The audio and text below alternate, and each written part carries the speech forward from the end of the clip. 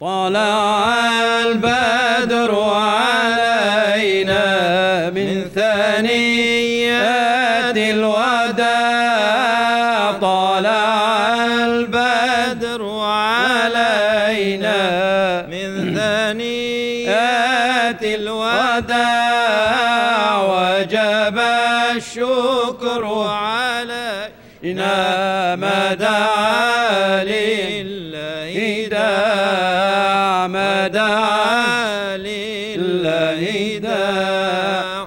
أيها المبعوث فينا جئت بالأمر المطاع، أيها المبعوث فينا جئت بالأمر المطاع، جئت شرفت المدينة، مرحبا يا خير داع. طلع البدر علينا من ثنيات الوداع، طلع البدر علينا من ثنيات الوداع، وجب الشكر علينا ما دعا لله داع، ما دعا لله داع. طلع النور المبين نور خير المرسلين، طلع النور المبين نور خير المرسلين، نور أمن وسلام، نور حق ويقين. طلع البدر علينا من ثنيات الوداع، طلع البدر علينا من ثنيات الوداع، وجب الشكر علينا ما دعا لله داع، ما دعا لله داع. مرحبا يا مصطفانا نورك الغالي أضاء، مرحبا يا مصطفانا نورك الغالي أضاء، بشير السعد قال ظهر الهادي المطاع. طلع البدر علينا من ثنيات الوداع، طلع البدر علينا من ثنيات الوداع، وجب الشكر علينا ما دعا لله داع، وجب الشكر علينا ما دعا لله داع. جزاكم الله خير.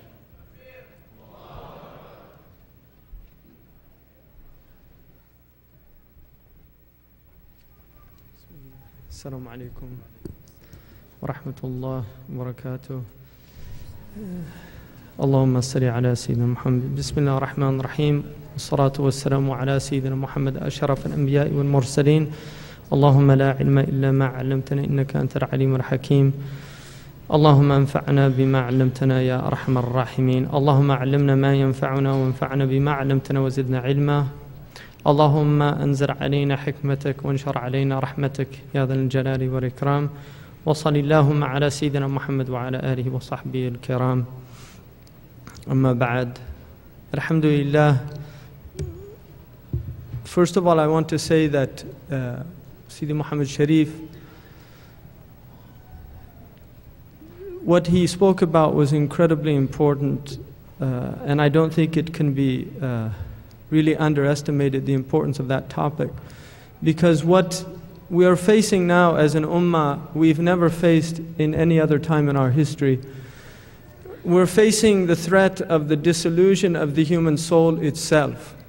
I had the great fortune very recently of meeting somebody that I would consider one of the great men of our time, Shaykh Abdul Karim Zaidan. I met him in Mecca.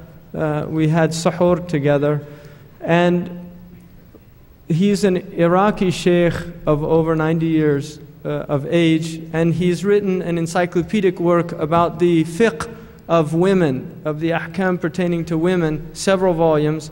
But among the many books he's written, he wrote a book about the sunan of Allah subhanahu wa ta'ala, the ways in which Allah subhanahu wa ta'ala works in His creation. Because one of the most extraordinary things about our teaching is that it literally provides us with a blueprint of how existence works. And we are the conscious element within the entire creation that is able to understand creation in a way that no other creature has access to. We are able to prevent harm for ourselves or take ourselves to destruction based on the knowledge that we have been given. And so this sacred knowledge, this most profound knowledge, is something that Allah has bestowed upon us as an amana, as a trust, and it is a weighty trust, of which, according to the Quran, the angels, the mountains themselves, the earth refused, the mountains themselves refused to bear the weight of this amana, this trust, and the human being took it upon himself to bear this amana. And one of the things that this sheikh that struck me so much is that he came into the room and sat down, and given the age that he is, he obviously walks with some difficulty, and he sat down and he was very quiet. And somebody asked him a question, because there was another sheikh in the room who had been talking, and somebody asked him a question, and suddenly there poured forth from this man a passion that really struck me, given the age of the man, like a young man speaking with deep sincerity and passion, and it affected everyone in the room. And the gist of what he said is that we as an ummah are collectively facing a crisis that is unparalleled in the history of Islam. There is no other period in our history that is equivalent to the period that we have now. And the greatest reason for that is mass communication. The reason that we are threatened now, unlike any other time, is the power that the kuffar now have in their hands to attack the Muslims in the hearts of their own homes. Everywhere we go in this world, you see all across the Muslim world satellite dishes filling the houses of the Muslims all over the Muslim world. In the poorest of houses, you will see a satellite dish outside of that house. What that satellite dish is absorbing is the filth that is polluting the minds and the hearts of our youth, of our middle-aged, and of our old age, day in and day out, by night and by day. Ramadan has become now a time when people watch television because the best programming, quote unquote, is now given during Ramadan in the Arab world. People are watching television in Ramadan. This is a calamity. Really, we have to realize what is happening to this ummah. The massive impact, the massive power, because it is power. There is a power in the ability to influence the minds of people. We have let the devil into our front rooms, into our bedrooms, and open it up and allow the devil to raise our children, to teach our women, to corrupt their hearts. Really, it's something extraordinary. We have now on the Arabian Peninsula young men, like gangsters from the 1950s, like gangsters, looking like James Dean and on Marlon Brando on the waterfront with their leather jackets and their baseball hats like Muhammad Sharif turned backward. Really, going around the Kaaba itself.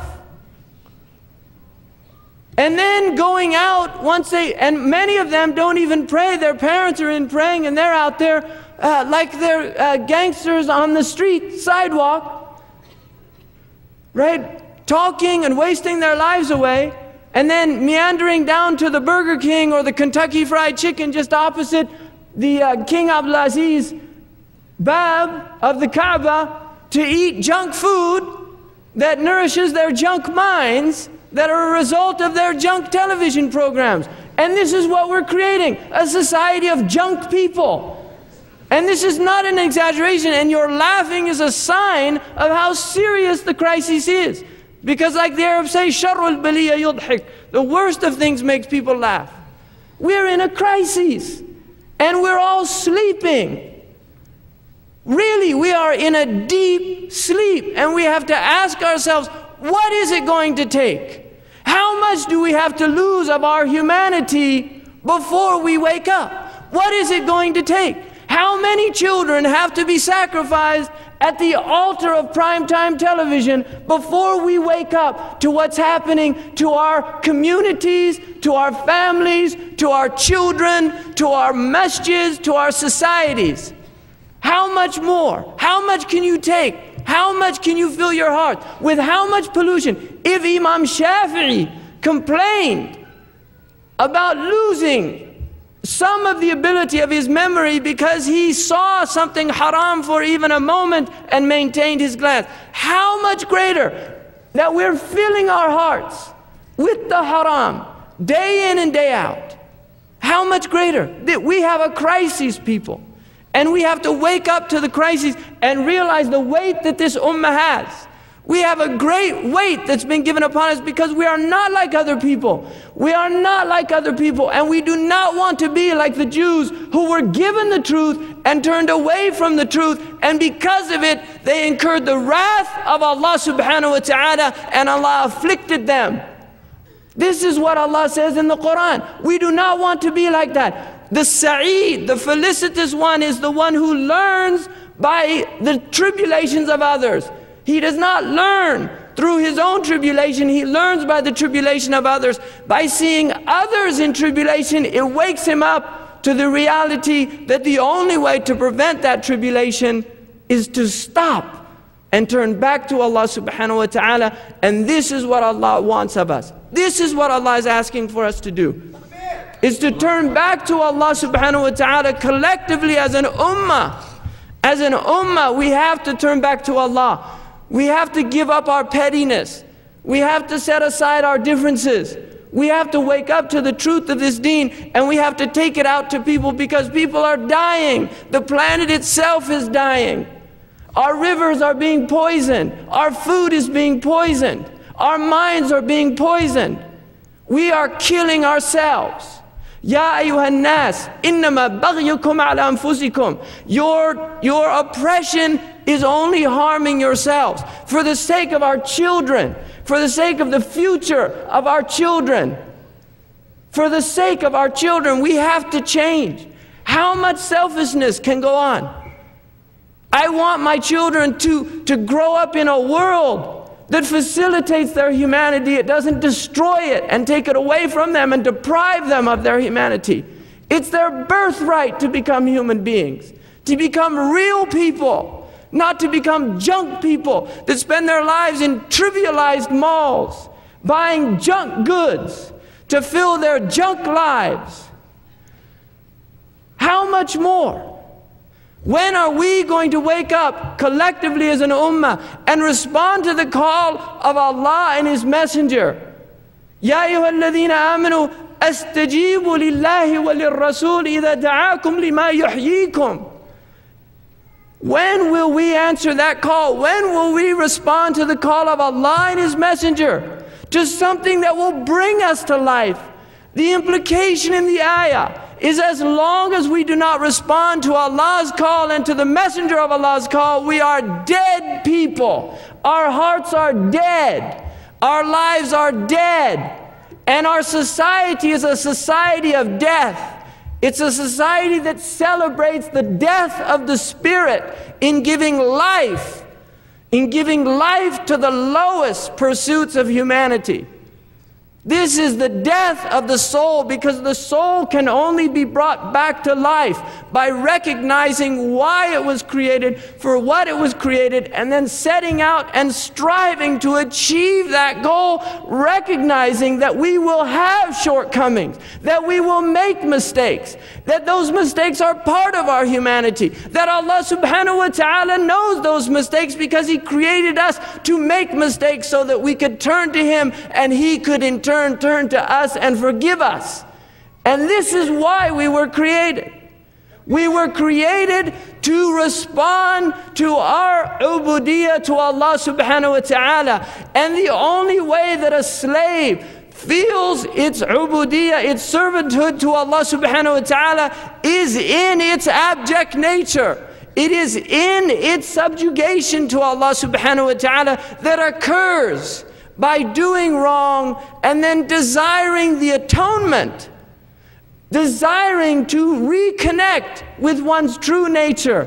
And this is why we were given wudu. What a gift, the gift of wudu.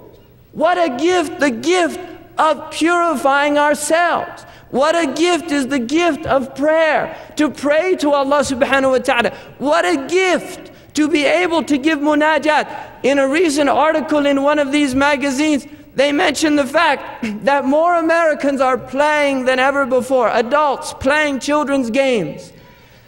From bongo jumping to flying in their, these machines that they make to jump off mountains and all of these things. This is what they're doing with their lives.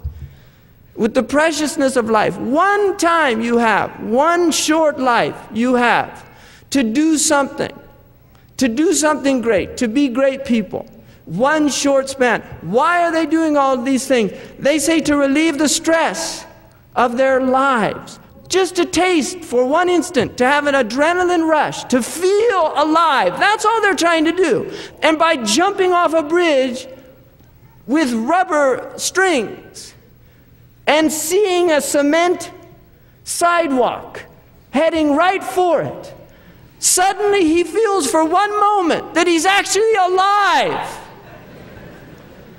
And he wants to repeat that experience because he wants to feel alive. But that is not the life that the human being was created for. It's not through adrenaline rushes. It's not through the rush of heroin penetrating your brain. It's not through the rush of cocaine snorted. It's not through the rush of jumping out of an airplane skydiving. It's not through the rush of being in an emergency room doing cardiac resuscitation. Those aren't the things that will make you feel alive. The only thing that will make you feel alive is to become a slave of the hayy, to become a slave of the living who never dies. And this is the challenge of the human being. And this is what we have to wake up to. We have to wake up to something. I want to ask a question in here. How many people have a pen and paper here? How many people brought pen and paper? This is part of our crises. Every hand should have, they should raise their hand. Because either you came here to learn something, or you came here out of curiosity, or you came here to be entertained, or you came here because somebody dragged you here, or you came here, like Muhammad Sharif said, to take notes for the Canadian government, or maybe for the United States government. I don't know. And maybe they have pen and paper too, because they don't go anywhere without, they always bring pen and paper and a recording machine, right? And that's why they're ruling the world, because they work at it. They work hard, right? But we should have pen and paper. What I've noted is that the women tend to always have pen and paper, right? Seriously. And it's not for nothing that women are taking over in the universities and in all the major fields now, because the men are watching football. It's like, it's what somebody said, seriously, somebody said about the fiasco in Washington, right? And that's a very good example of what's part of the crises. But really, Islam looks at peccadillos as really it's the least of the problems. In fact, the Republican Party in the United States is really, they're contributing more to the destruction, to the moral destruction of the United States, because they serve corporate interests completely and wholeheartedly, and it is the corporation that is destroying families and communities more than any other single factor in the United States, really. And so they're hypocrites, right? They're hypocrites, and they deserve people like whatever that pornographer's name is who's exposing as many of them as he can, because they are hypocrites. But the point is that we as an ummah need to begin to revive our intellectual tradition, to think, right? To take notes, to go with benefit, not to come and just sit. These people work hard. They really work hard, and that's why they're ruling the world. And we are the ones that should be ruling the world as Muslims. And if you look out there, we look so pathetic. In fact, it's really extraordinary that they even take us seriously. But the reason they take us seriously, the reason that they take us seriously is because they know history. They study history, and they're very worried about conflagrations of Islamic revivalism. This scares them because they read. They say, look at this 19th century, something very mysterious happened. What was that? Well, suddenly there was this mujahid that appeared in West Africa, and then at the same time, we can't even find any material correlation. Maybe they met in Mecca, but who knows? Suddenly there's a mujahid appearing in Hunan province in China, and he's saying the same things, and people are responding. And suddenly there's somebody in Sudan who's doing it too, and somebody in Algeria, and somebody in Libya, and somebody in Turkey, and it's suddenly happening all over. And how does this happen? We want to understand this. So they examine it. They hire people. They give them grants to do PhDs that end up in Langley and Virginia and other mysterious places that we're not allowed to in this open democratic society to examine what they're talking about. Right? This wonderful democratic society that prides itself on its openness, in fact, has the most closed and secretive organizations and institutions that have been known in the history of man. Right? But they study us, they examine us, they dissect us, they analyze us.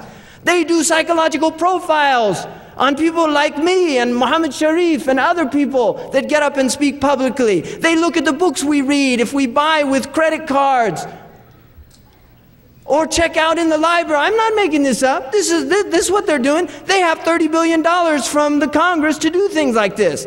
And then we don't even know what they're making on the side with all their cocaine deals. So they have a lot of money. They have money to burn. And they're very serious because they see Islam as a threat.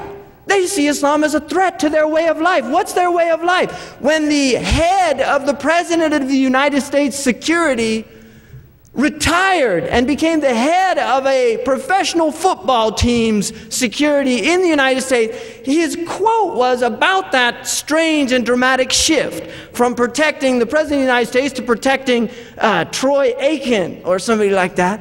He said, there's nothing contradictory in this. I made an oath to protect the American way of life, and football is the American way of life. You see, this is what they want to give the world. Games, Roman games, the old Colosseum. Put people in front and watch them watch people get eaten alive. Christians eaten alive by lions. Now they let them watch Muslims being bombed, smart bombs on dumb Muslims. This is what they do. Watch it on CNN. Right? This is the forum, the modern forum. Watch the Muslims get eaten alive by the Desert Storm people, and then the Desert Fox. And it's amazing, nobody even commented. Desert Fox is a Nazi general named Rommel.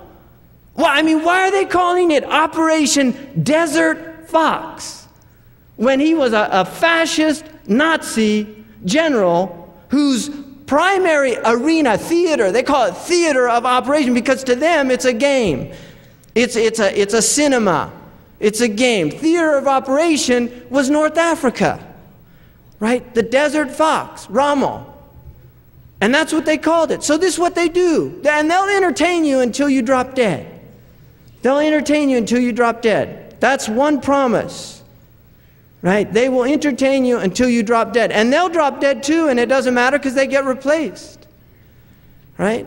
Really, they all drop dead. All their actors and actresses and producers and directors, they all drop dead just like everybody else. So I'm going to, inshallah, now give you a program. If you take it seriously, and I take it seriously because I have to take it more seriously than everybody else, because if I'm teaching something that I don't take seriously, then that's the most dangerous thing for me. But if you follow this program, and I hope you write it down, because we want to follow in the footsteps of the Messenger of Allah. And our Prophet ﷺ said, إِنَّمَا بُعِثْتُ لِأُتَمِّمَ مَكَارِمَ الْأَخْلَاقِ. I was sent to perfect noble character. Innama, according to the Arabic language, is called adatul hasri. It means the only reason I was sent was to perfect noble character. How do we do that? There are two primary concerns in Islam. The first and foremost is the heart itself, which is called al-qalb. It's also called al-aql, al-fu'ad, al-sir, al-ruh. It has many names in the Quran. But primarily and foremost, it's called the qalb. And the basis of the importance of the qalb is in a verse of the Quran and in a sahih hadith. The verse of the Quran says, يَوْمَ لَا يَنْفَعُ مَالٌ وَلَا بَنُونَ إِلَّا مَنْ أَتَى اللَّهَ بِقَلْبٍ سَلِيمٍ. On that day, on the Yawm al-Qiyamah, nothing will benefit the human being except the one who brings a sound heart. In other words, the only thing that's going to benefit you, it will not be your wealth, nor will it be your children, which was the Jahili concept of what benefited you in the dunya. In the akhirah, suddenly the criterion changes. It's no longer a dunyawi criterion, it's a ukhrawi criterion, and that is a sound heart. If you do not have a sound heart, then you better get one. If you do not have a sound heart, salamat al-qalb. And if we're backbiting, that's a sign we don't have a sound heart. If we're cheating, we don't have a good heart. If we're not fulfilling the obligations that Allah has commanded us to fulfill, we don't have a good heart. All of the things that distance us from Allah are indications that the heart has work to be done. That is the first and foremost concern of the human being, is his own heart.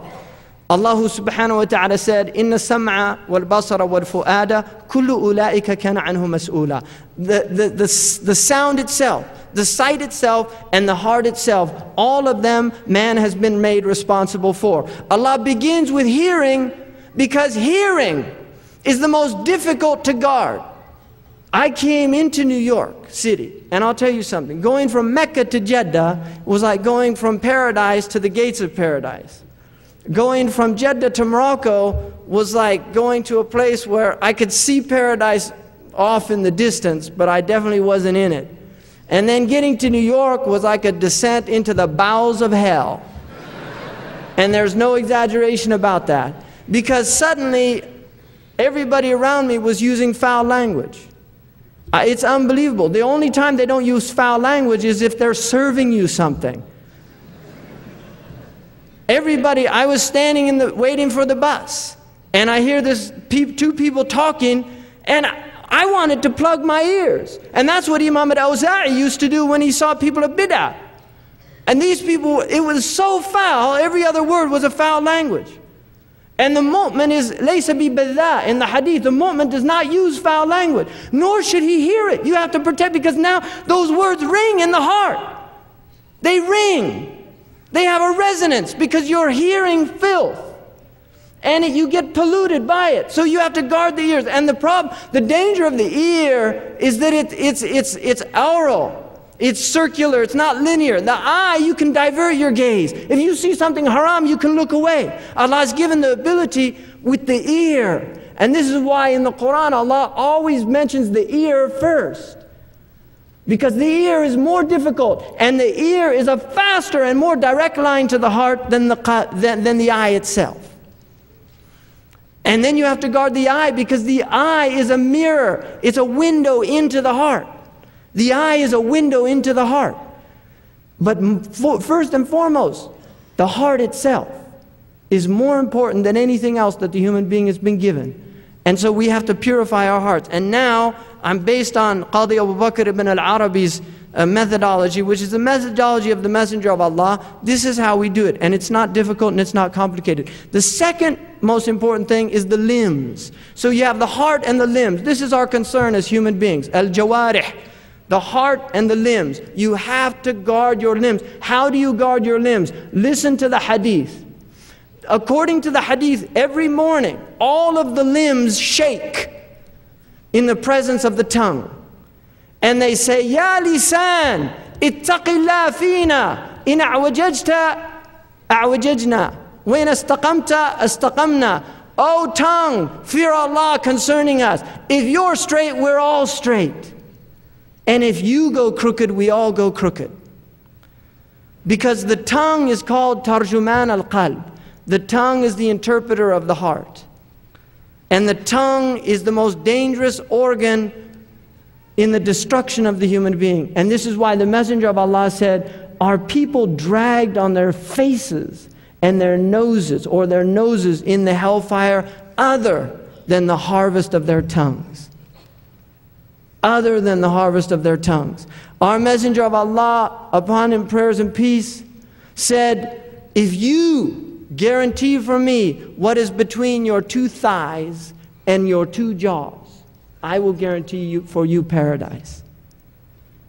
If you guarantee for me what is between your two thighs and your two jaws, I will guarantee for you paradise. And this is iffa concerning the bestial nature of man.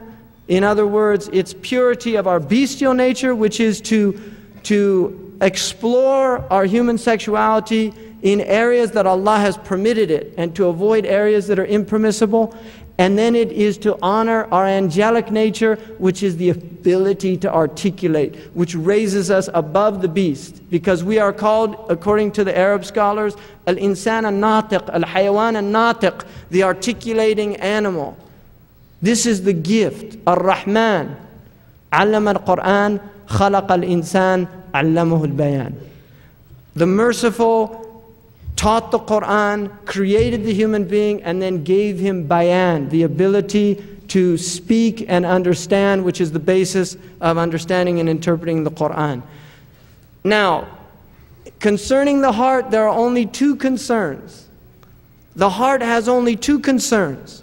The first is belief, i'tiqad. What do we believe? Because the heart is the source of our belief. It's where we believe from. When I say my heart's not in it, it means I don't believe in it. Right? I don't have the certitude to give my life for it.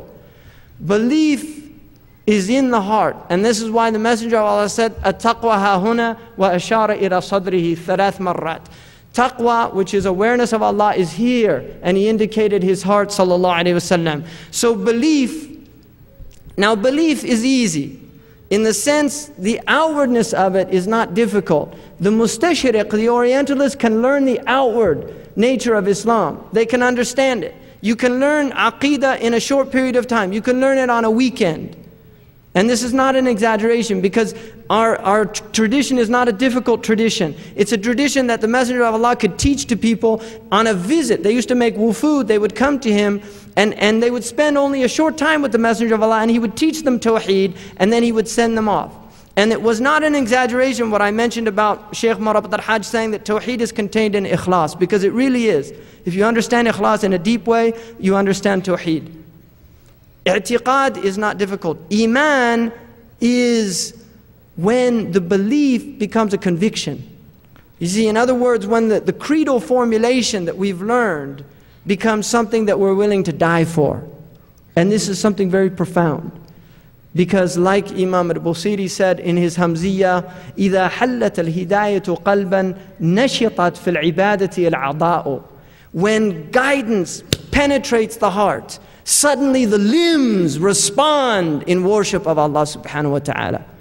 And this is the profundity of conviction that Allah is true, that Allah's messenger is true, that the Jannah is true, that the Nar is true, the Sirat is true. All of these things are haqq. They're true, they're haqq, they're from Allah subhanahu wa ta'ala, they're real. And one of the most profound realities of this tradition, and this is something I've only come to realize, one of the most profound realities of this tradition is, unlike all of the other peoples on the earth, or at least the vast majority of the peoples on the earth, the Arabian Peninsula, at the time that the Messenger of Allah came to it, had a unique aspect to its belief system.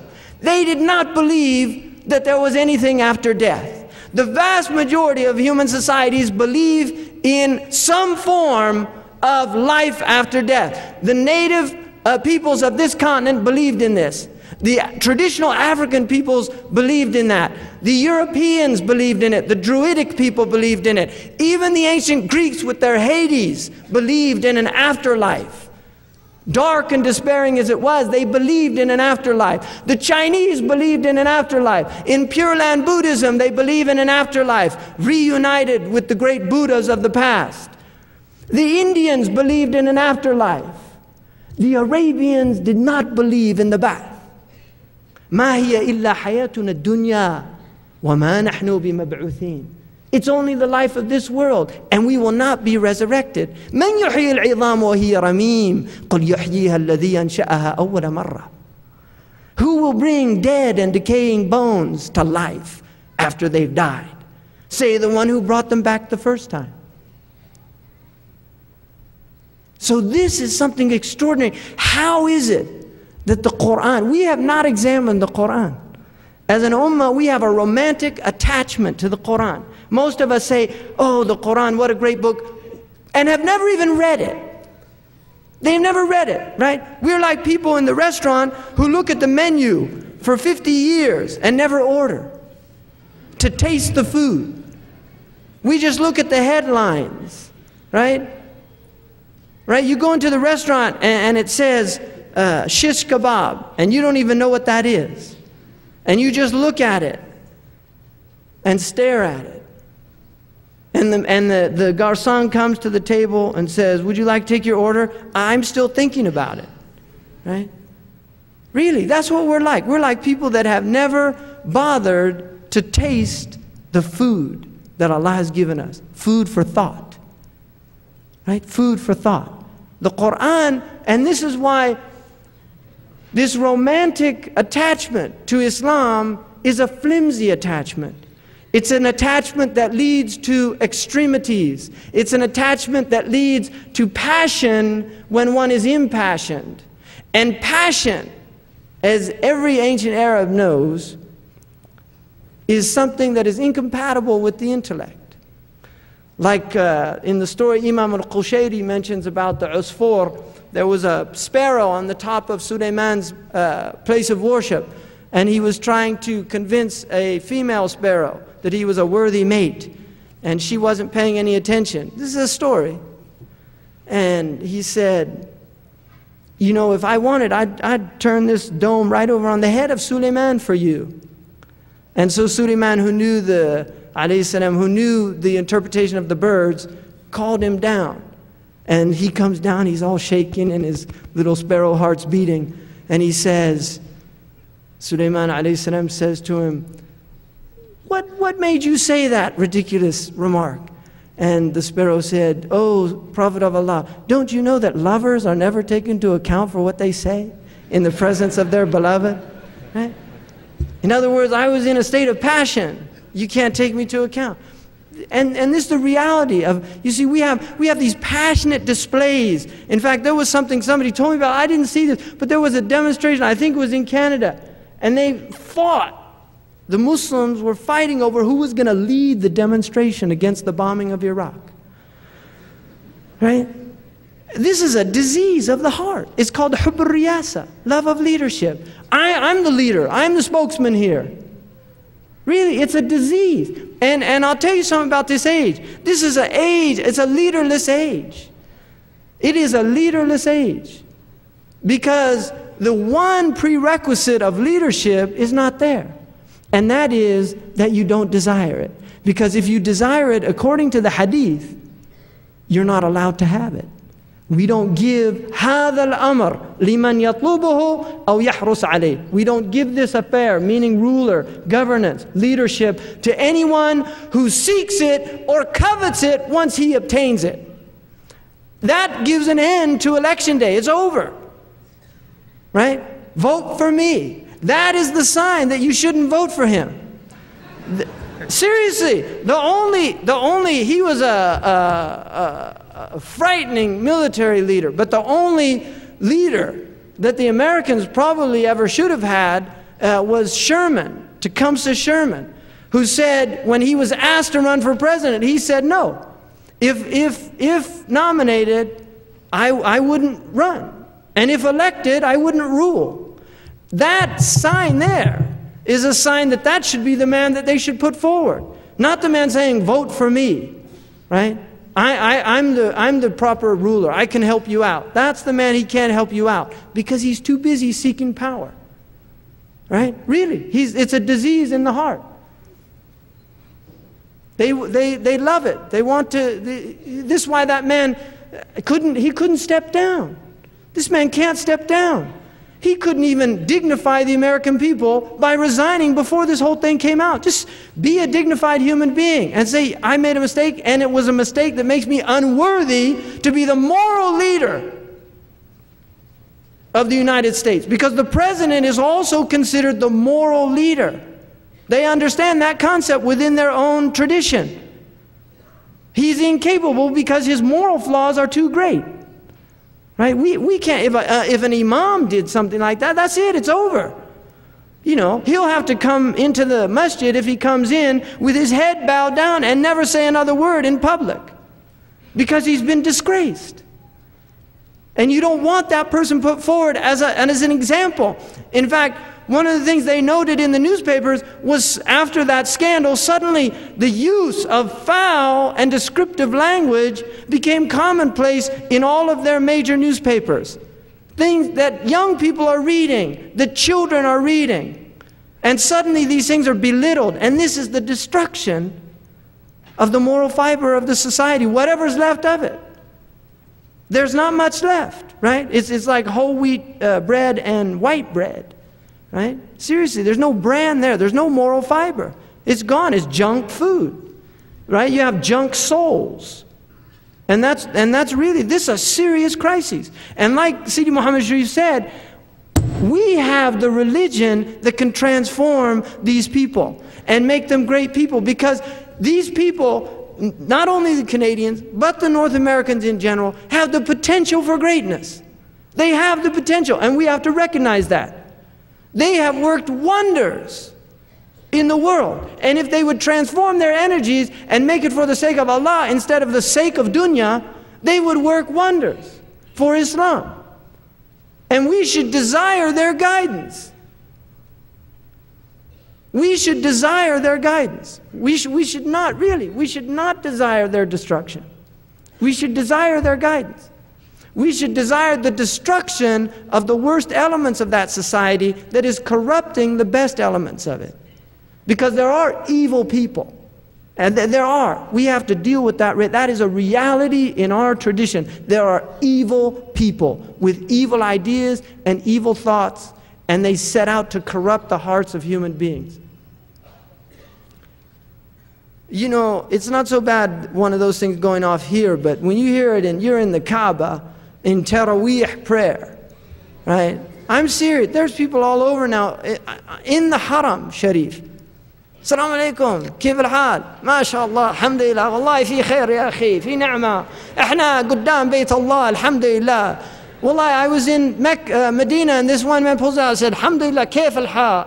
بخير، الحمد لله. إحنا عند النبي صلى الله عليه وسلم، الله يبارك فيك. طيب يا أخي خلينا، يعني we don't need to hear it. Give me a break. How are you? You know, make the coffee hot by the time I get there. What are you going to say? What's so important? Really, what's so important? What is so important? I mean, I'm asking myself that question. What is so important? Even the Christians turn off those things when they go into their churches.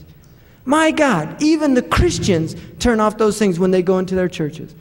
I mean, really, what happened to this ummah?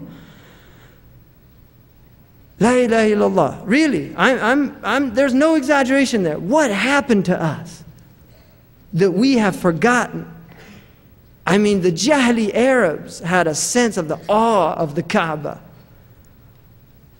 The Ummah, Umar radiallahu anh, if he heard a voice raised in the masjid of the Messenger of Allah, he went with his stick to warn them that the hurma of Allah's Messenger after his life is the same as when he was walking amongst us. There's no difference. لا ترفعوا أصواتكم فوق صوت النبي. Don't raise your voices over the voice of the Prophet. What is it to talk on a telephone? Why? Anyway, tanbih al-ghafil, we have to remind ourselves, and it's all ghafla. We're in ghafla. We're in heedlessness. That's what we're in. It's our disease.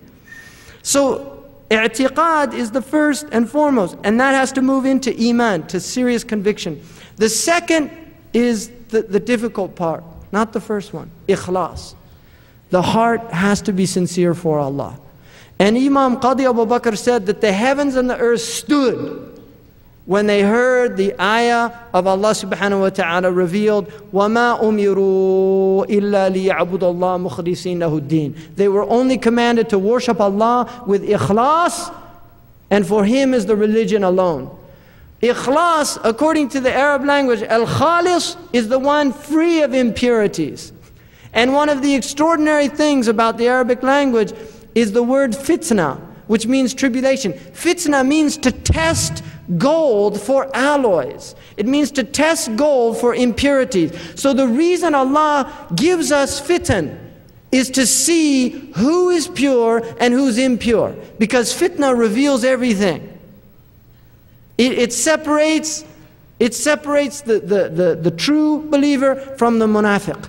And the head of the munafiqeen in Medina used to get up after every Jummah and say, this is the last messenger of Allah. We have to give him victory. We have to give him strength. He used to do that after every Jummah. He'd get up and he'd start boasting and saying, get out there and let's support this man. And then when the tribulation came, I have to go back to Medina. You didn't listen to my opinion. He starts making excuses. And this is what happened. And the amazing thing, and I've said this before, the amazing thing to me about the Muslims is when the fitna comes, people that have been sitting around like couch potatoes, watching life go by, suddenly become the most active people of the community. Calling up people, did you know he said this and that, and this happened and that happened, and we have to do something about it, and let's get rid of that person, and let's do this. Really, writing letters, emails, faxes, money. Why? Because now they have an opportunity to reveal their nature, to show you who they are. They're people that have fitna in their hearts. And that's why when the fitna comes, they're the ones that get out there and do all the damage. And those people are the people that when Islam is strong, they have no voice. Because the children of Medina, according to the Messenger of Allah, if the Dajjal came, right, they said the children of Medina would chase him away with sandals. That's a Muslim, that's a society that's not in ghafla, because the Dajjal, his strength is heedlessness. Everybody's in heedlessness. Because لا يخرج الدجال إلا عن ذهلة. He only comes out when everybody's in heedlessness. And this is what we have to guard ourselves from constantly, is ghafla. Imam al-Junayd radiallahu anhu said, the root disease, the root, they differ, the people of the heart differ about what the root disease is. But Imam al-Junayd said the root disease is ghafla. That is the root disease of the human heart, is heedlessness. So, Laban khalis. Allah says in the Quran, min bayni farthin wa damin labanan khalisa. From between farth, which is filth, and blood, which is najis, comes pure milk. It's something extraordinary in this ayah, because one, I mean, there's a scientific miracle that was pointed out by Maurice Bucaille and others, but there's another important ishara here, and that is the nature of the mukhlis is that he is constantly surrounded by people who are not pure. They're impure. And in order to maintain his ikhlas and his sincerity to Allah subhanahu wa ta'ala, he has to be vigilant. He has to guard himself. He has to maintain the purity of that milk. And the purity of the milk is guarded by not exposing it. Right? This is what we do to maintain purity of milk. We cover it. Right? And this is why you have to veil your actions. You have to hide. Sidi Muhammad Sharif once sent me a letter and he said, make your actions in secret better than your actions in open, in public. And this is the secret of ikhlas. You have to be true with Allah subhanahu wa ta'ala when you are alone, more so than you're in the public. And even though it's a tradition that the ulama don't like, there was a group of Qurrat. They were extremists, but they called them the Malamatiyah.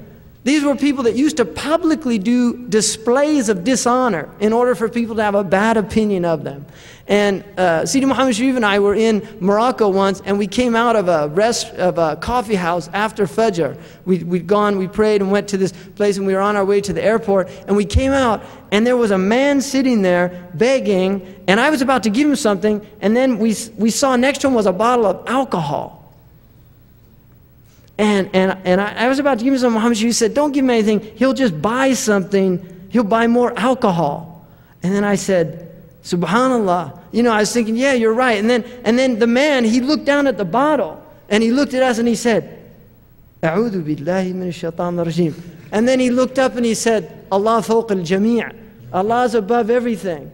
And then Muhammad Sharif said, Astaghfirullah, I didn't see him drink, I just saw the bottle next to him, and I made an assumption that was not correct to my Muslim brother. And that is having a good opinion of the slaves of Allah. But there used to be that tradition. And it's not an acceptable tradition. The ulama condemn it, because you should honor yourself. But the point is, people went to an extreme, really, to be sincere with Allah subhanahu wa ta'ala. And that's a bid'ah, and it's not acceptable, but it expresses only a sentiment or a point that these people were they were serious about being sincere with Allah subhanahu wa ta'ala. And so protecting that, between all the filth of the world, guarding that milk, that pure milk, that's sa'igan lisharibin. It's easy to drink. It's sweet.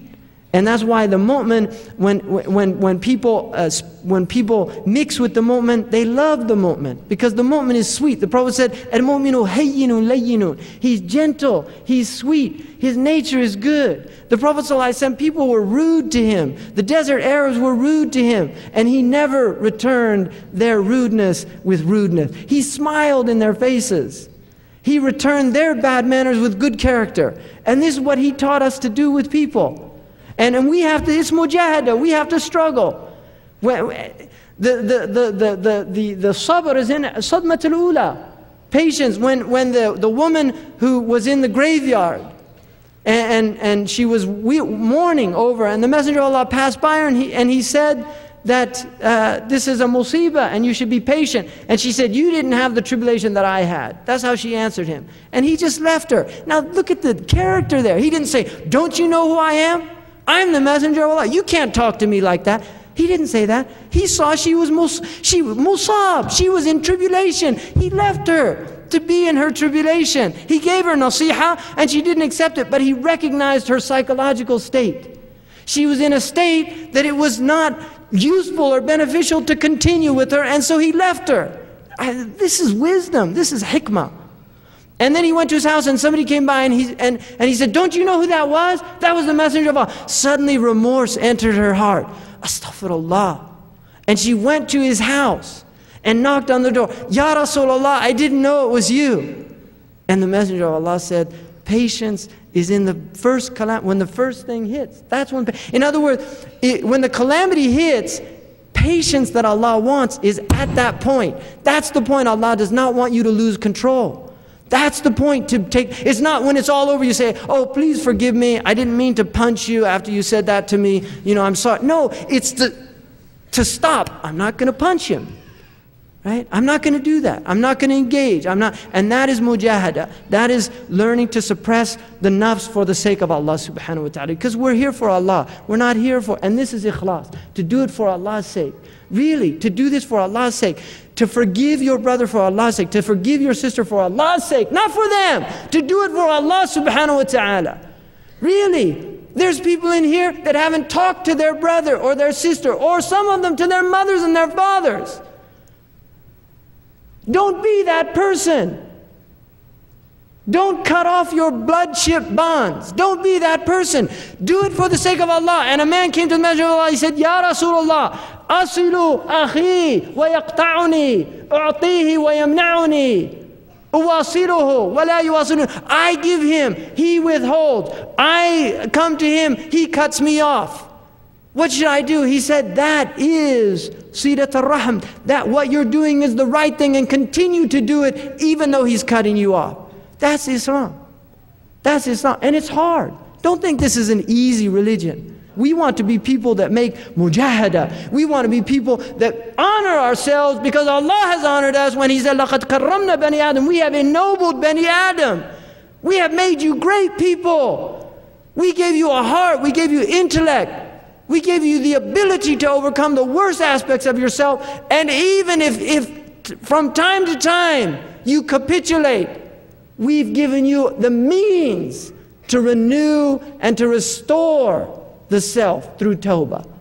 What a gift from Allah. So this is what we have to do. Ikhlas. The opposite of ikhlas, as everybody knows, is riya. And like Attar has a story of a man praying, Allahu Akbar, and then somebody hears the mosque door open, and he says, I'll pray longer, so they'll think I'm a really good person. And then he goes long prayer, long sajda, and then when he finished, he looked to see who it is, and it was a dog that slipped into the masjid. Right? Right? Or like the man who was praying, and somebody said to another person, subhanAllah, that man, he prays so much, it's unbelievable. And then the man said, don't forget to tell him about my fasting. Right? You know, there's people like that. It's hard, seriously, there are people like that. And when that comes to your heart, because it's the nature of being human, right? Really, from the time we're children, we love praise. Children do the most wondrous things to get the attention of the parent, to get the attention of somebody who they feel has jah, they have a position. And we all want that. It's something that we have to fight that in ourselves. We have to fight it and oppose it and say, and I'll give you the cure for it. If everybody wants this, Sidi Ahmed Zarruq, according to the hadith, 3 times a day, in the morning and the evening, Allahumma inni a'udhu bika an ushrika bika wa ana a'lamu wa astaghfiruka mimma la a'lamu. That's it.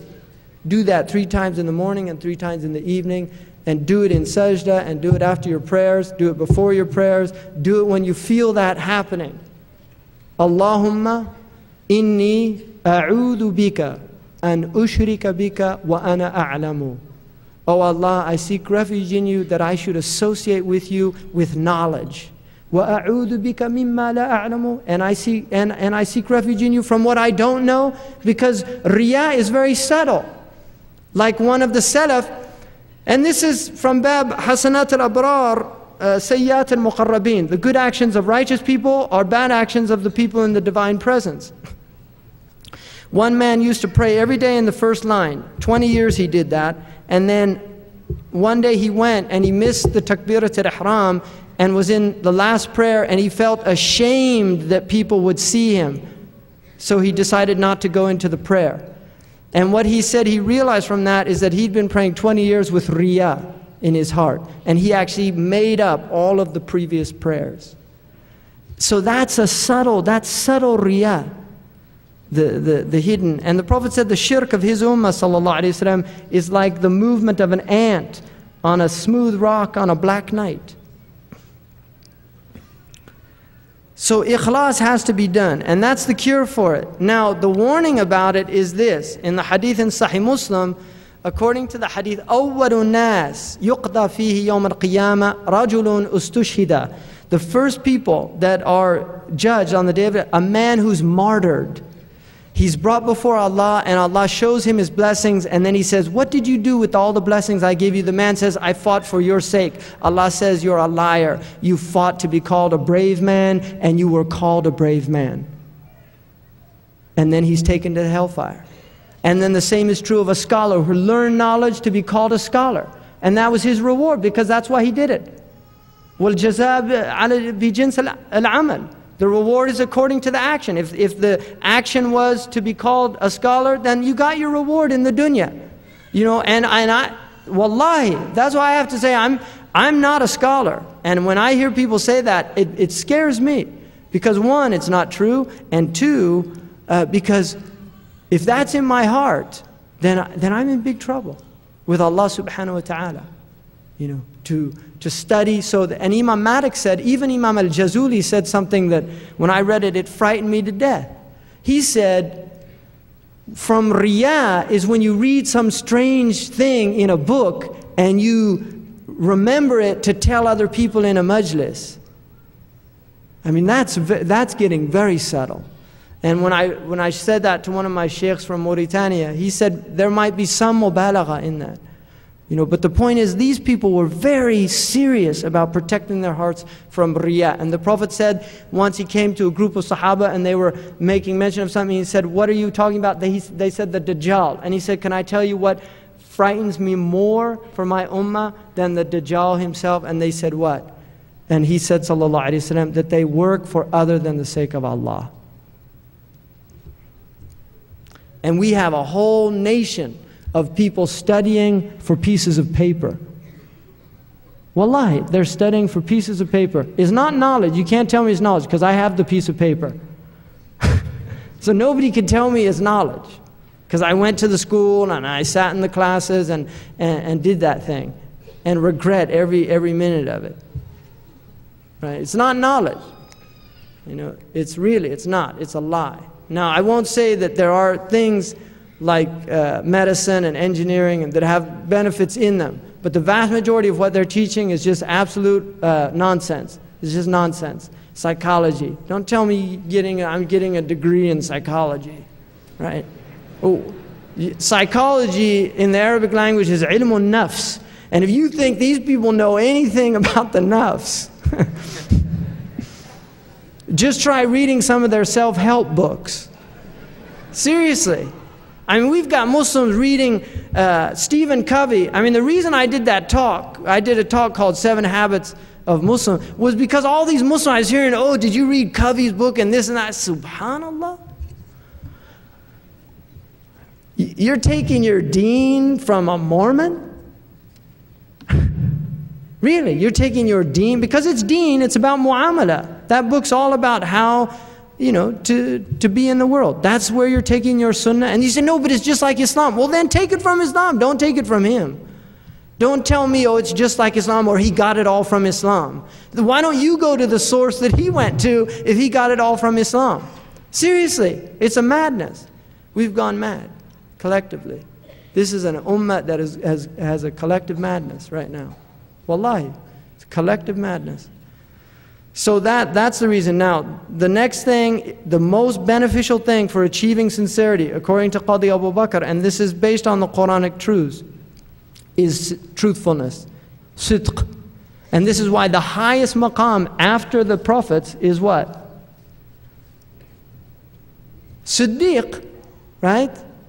Siddiq, al-anbiya, wa-siddiqeen, wa-shuhada, wa-salihin. That's the tartib. The anbiya, the siddiqeen, the shuhada, the salihin. That's the tartib. The best are the prophets, and then the siddiqeen. The highest siddiqa is Maryam, alayhi salam, right? Allah chose her over all the women of the world during her time, right? And she's honored in being the mother of Isa, alayhi salam. And Isa is also honored by having Maryam for a mother. Allahu Akbar. So, and the highest Siddiq in our ummah is Abu Bakr. And that's why he is the highest after the Messenger of Allah in maqam, according to our aqidah. Abu Bakr as-Siddiq, that's his name. And the thing about Abu Bakr is he was sadiq with Allah and with the Messenger of Allah. He was the truthful one. And the Messenger of Allah said, every heart wavered when I explained to Islam about Islam to them except Abu Bakr as-Siddiq. from the men. Khadija radiallahu anha al-Kubra. She married the Prophet because she knew he was going to be a prophet.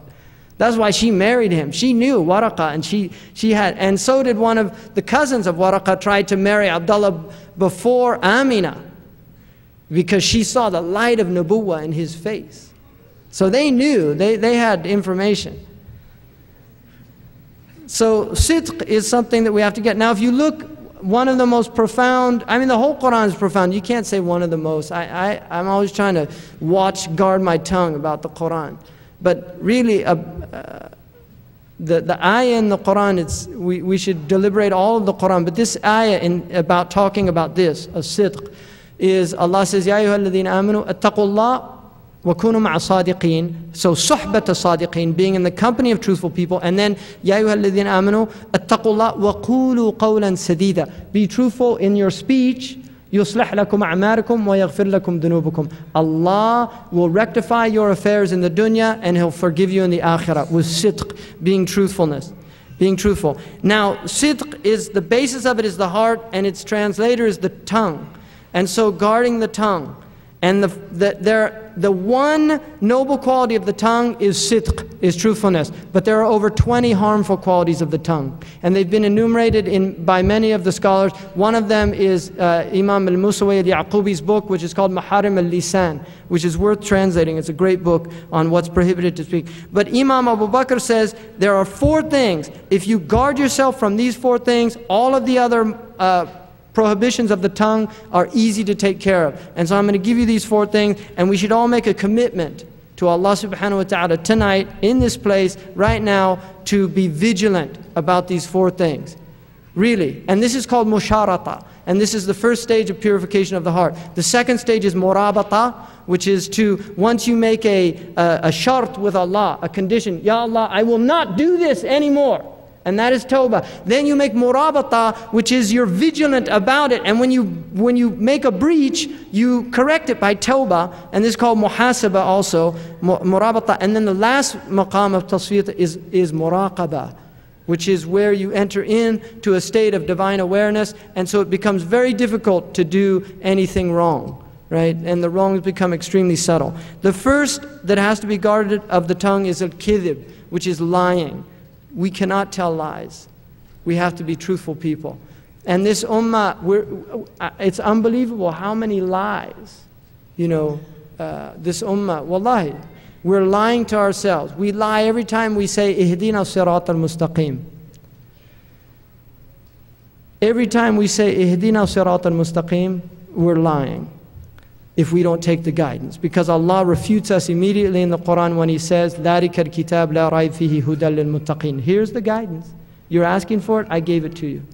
There it is, right there. So prove yourself that you're not a liar when you say, Ihdina sirat al-mustaqim. And the Messenger of Allah said, how many people recite the Quran and the Quran curses them?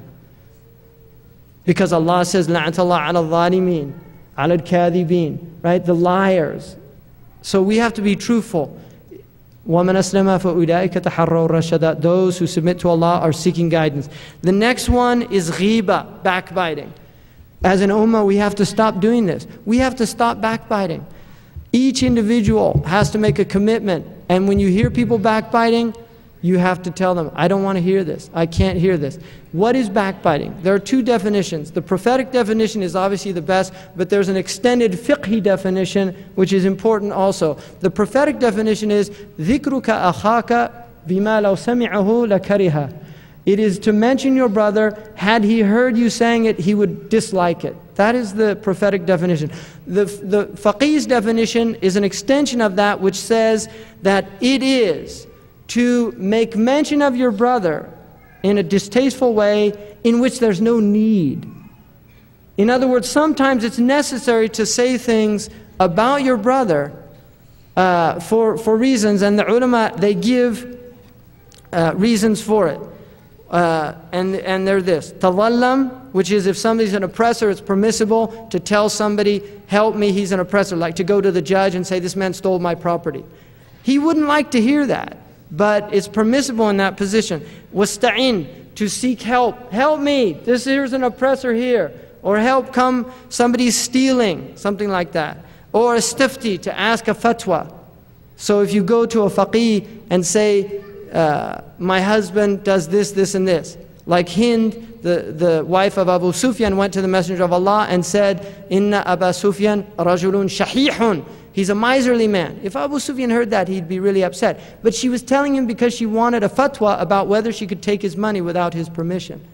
So it's permissible in that case. Hadir, to warn people about somebody. Like if you've had a transaction with somebody and he's done wrong things, and somebody comes to you and says, Ya akhi, you used to be in business with that person. I was thinking about going in business. What do you say? And you say, don't go in business with him. I had a bad experience. That is not ghibah, that's nasiha.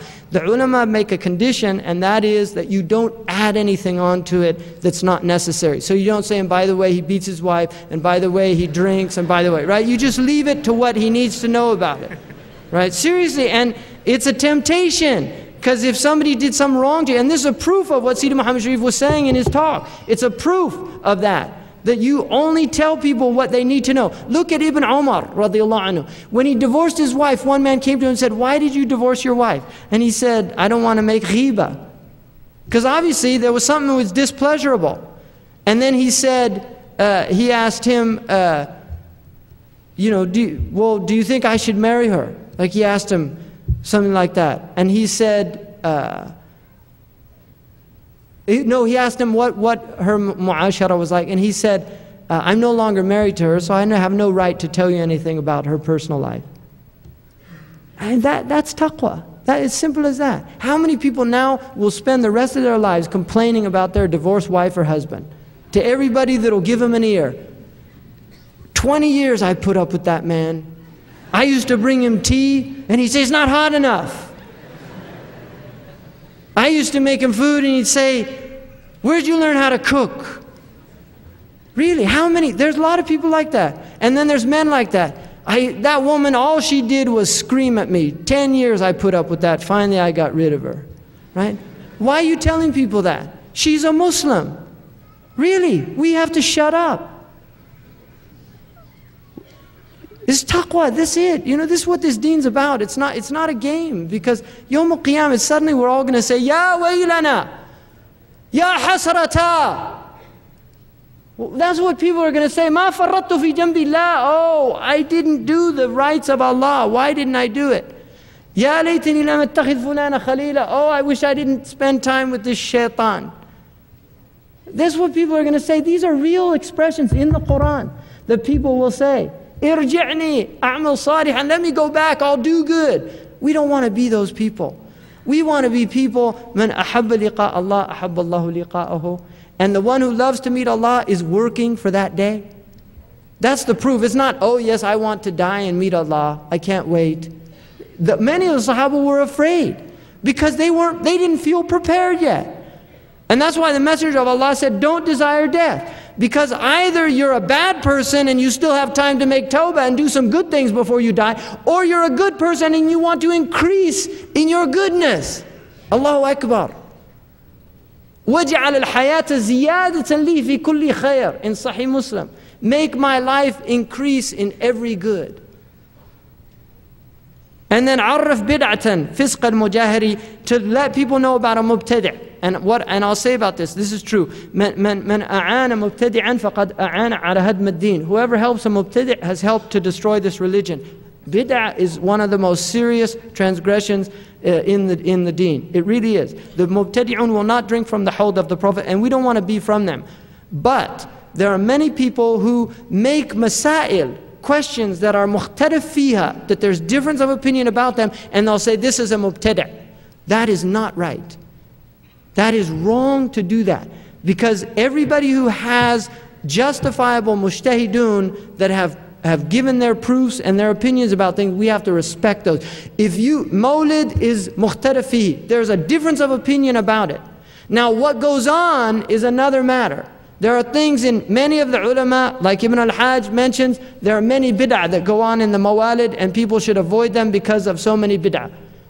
But the actual act of Mawlid, now in a country that makes war on the Mawlid, they're celebrating the 100th anniversary of the birth of that nation. Right now. They're celebrating, it's everywhere, I was just there. It's everywhere. The celebration of the birth of a nation. And when I came on the airplane, I'm telling you, this film was as close as you get to shirk. I mean, it was unbelievable.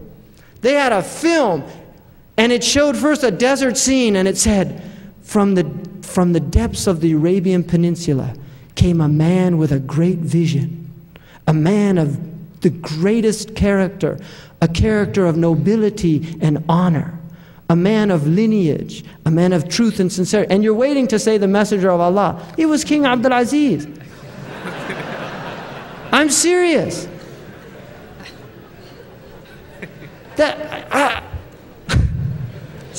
Right? And I'm not saying anything bad about it. I don't know the man. I didn't know him, anything like that. But when you want to talk about what came out of the Arabian Peninsula, get your coordinates right. Right? Seriously, it wasn't in Najd. It was in Mecca and Medina. That's what's great about that place. Really. And I told somebody, I said, listen, if it wasn't for Mecca and Medina, not a soul on this planet would be here other than Bani Harb and Bani Kalb and Bani Tamim. And seriously, no, who would go there? Alexander the Great got to the doors of the Arabian Peninsula. He said, forget it, let's go back to Egypt. Right? Seriously. Herodotus said, nobody's ever wanted to conquer that place. And that's a secret. Allah made it a place that was unbearable, because the one who could bear the greatest trust would come from that unbearable place. The messenger of Allah would come from that place. And that's why it's great. And look what Ibn Abi Jamrah said. One of the most beautiful things I've ever read about the messenger of Allah, in Ibn Abi Jamrah's commentary on Sahih Bukhari. He said, one of the greatest wisdoms of the hijrah is that had the messenger of Allah never left Mecca, people would think that Mecca was honored before the Prophet ﷺ because of Abraham. And they wouldn't see that the deep honor that the messenger of Allah had just by his very being. And this is why he said Medina, a place that had no honor before the messenger of Allah made hijrah. So when he went there, it was a proof that the haram became a haram, because just like Abraham made Mecca a haram, alayhi salam, our Prophet ﷺ made Medina a haram. And then he said, even more so than that, the most honored place in the whole city was the masjid, because that's the place he spent the most time. And the most honored place in the masjid was the Rawda, because it was between his house and the mihrab, and he spent more time walking between those two places than any other place in the masjid. And the most sacred place in the entire universe, by ijma', according to Qadi Iyad in the Shifa, is the place that contains the blessed body of our Messenger of Allah. That is ijma', mujma' alayh. And it's a rawda. It's a rawda min riyad al-jannah. It's in paradise. That place is in paradise. So what I would just say is beware, of mukhtalifi. If it is a valid difference of opinion, and valid means rightly guided imams have differed in it, like photography. Rightly guided imams have said it's haram, and rightly guided imams have said it's permissible, it's mubah, depending on what's in it, of course. Right? So that's a difference of opinion. If you don't like it, don't use it. But don't condemn other people. And there is a permissibility of calling people to the more cautious position, but you do it with lutf and a recognition that if they don't respond to it, you can't condemn them, because it's mukhtalaf fihi. وَالْخُرُوجْ عَنَ الْخِلَافِ مُسْتَحَبْ. To get out of khilaf is mustahab according to the qawaid al-fiqhiyah. So if that's all you learn tonight, I'm telling you, that is, utilizing this qaida can unite this ummah. Right? Really. And then finally, after all of those things, then mira', which is argumentation. We have to stop arguing. Argumentation has no benefit in this deen, none. Imam Malik would leave when there was argument. If people start arguing, and somebody, I'll tell you, and I'm just starting to get, people have to realize, if somebody has studied the deen for several years and you have not, you cannot argue with that person, even if you disagree with them, because you do not have the requisite information to argue with that person. Argumentation is something that is makruh amongst the ulama, but it's haram amongst the awam, according to the ulama. And this is why Imam al-Ghazali said, leave knowledge to the ulama. Leave knowledge to the ulama. That does not mean don't become a scholar. But what it means is if you're not an alim, don't start speaking about knowledge because you don't have it. And this is why Imam al-Bukhari says, Bab al-ilmi qabla al-qawli wal-amal, the book or the chapter of knowledge before speaking or doing anything. So really, we have to guard our tongues about argumentation. I mean, there's people argue all the time now. And this is why Imam Ali was asked, how do you know a man? He said, if he speaks, I know who he is instantly. And if he shuts up, I'll work it out in a day. Right? Somebody speaks, he'll expose himself immediately. Either he's a fool or he's an intelligent person because a man lies hidden under his tongue. So we have to learn our place in the world. This is part of adab. Really, it's part of adab. A student of knowledge is not the same as somebody who's not a student of knowledge. And just because you have your, your book like Fiqh Sunnah in your house in translation, and your Muhsin Khan Bukhari in translation, and your Noble Quran in translation, does not mean that you are a scholar or even a student of knowledge. Because one of the secrets of this deen is it's taken from other human beings. Allamahu shadid al-quwwa. The messenger of Allah was taught by Jibreel. The ulama say the wisdom in that is to teach the ummah that knowledge is taken from teachers. And he said, إِنَّمَا بُعِثْتُ مُعَلِّمًا. Right? The Prophet was sent to teach people, but he himself was taught, and he was taught by somebody who was less in stature than he was. Which is a sign that we should take from people. Somebody might know tajweed and that's all he knows. And I might be a faqih. And so my knowledge is greater than his knowledge because knowledge of fiqh is over knowledge of tajweed. But I have to humble myself if I don't know tajweed and go to him and have him teach me tajweed. We have to be humble, and you cannot learn. One of the Salaf said, لا يتعلم إثنان مستكبر ومستحيا. An arrogant person and somebody who's too shy. And that's called haya madhmoom. And I've been going on a long time, but the last thing I'll finish is mizah, mirthfulness, jesting all the time. Mizah is a disease of the heart. And that does not mean that we can't be light from time to time. But we should not, and especially in these times, we should not be light people. We have to be weighty people because we've been given a great amana, a great weightiness. And so my advice to myself and all of you is, first and foremost, to make a musharata with Allah, to implement what you've just heard. Really, and I'm making this with Allah subhanahu wa ta'ala, we should make a serious effort in learning these things. We're living in dark ages, but we've been given the light of Islam. And I'll tell you something, one of the most powerful realities of this deen is it never leaves you without guidance, ever. And even if the hour is coming upon you, and in your hand is a fasila, then finish planting it. Look at, even when the hour comes, we have guidance. We know what to do. When the Titanic goes down, and I think it's going down, I could be wrong, we want to bring lifeboat. We want to bring the lifeboat of Islam. And we want to, come on board. There's plenty of room, right? Seriously, come on board. It's going to be tight, but hey, we've been to Mecca. We know what tight's like. It's no problem. We can be patient. Come on board. There's water, there's biscuits, not much, right? We look pretty pathetic right now, but it's a lifeboat. And the alternative is to sink. Right? So really, invite them on. We're on a lifeboat. It looks bad. We used to have a big ship just like they did. We used to have a big one, but it sunk like all ships sink. It went down. The Ottomans went down. The Seljuks went down. They all went down. Their ships went down. But whenever their ship went down, Allah, survivors, got on some lifeboats and went somewhere else and built a new one. Well, all we've got left is those lifeboats, but alhamdulillah, it's better than nothing. So let's use them and let's invite people on, inshallah. Jazakumullah khairan. Assalamu alaikum.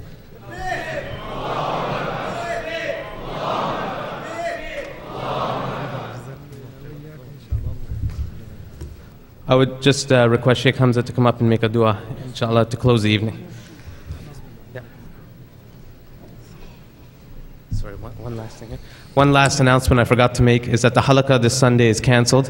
After this Sunday, the halaqah at Masjid al-Ansar with Shaykh Talal, we will continue next Sunday with the regular program, inshallah, weekly.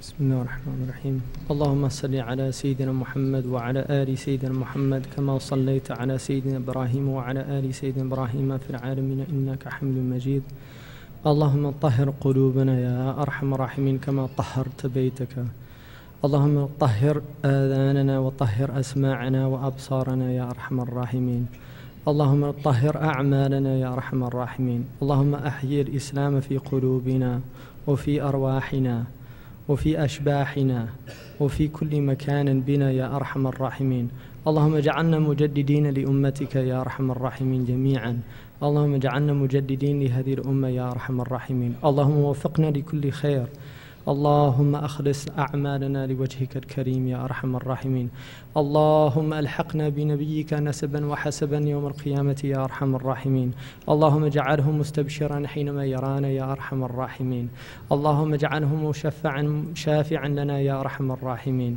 اللهم اجعله فرحا بنا يا أرحم الراحمين اللهم أجمع بيننا وبينه يا أرحم الراحمين اللهم اجمع بيننا وبينه في حوضه الشريف واسقينا من يده الكريمة بهذا الماء الطيب المبارك الذي لا نظمأ بعده أبدا اللهم وحد صفوف المسلمين في كل مكان اللهم وحد صفوف المسلمين في هذه المدينة اللهم اجعل المسلمين في هذه المدينة أنوارا يهتدون بها الناس اللهم اجعل هؤلاء المسلمين في هذا البلد أنوارا يهدون بها الناس يا أرحم الراحمين ويهتدون يا الله اللهم أنصر المسلمين المجاهدين في كل مكان اللهم خفف عنهم أثقالهم اللهم اجعل كيد أعدائهم في نحورهم يا أرحم الراحمين اللهم زعزع تحت أقدامهم اللهم خفف عن إخواننا وأخواتنا في كسوفا ويوغوسلاف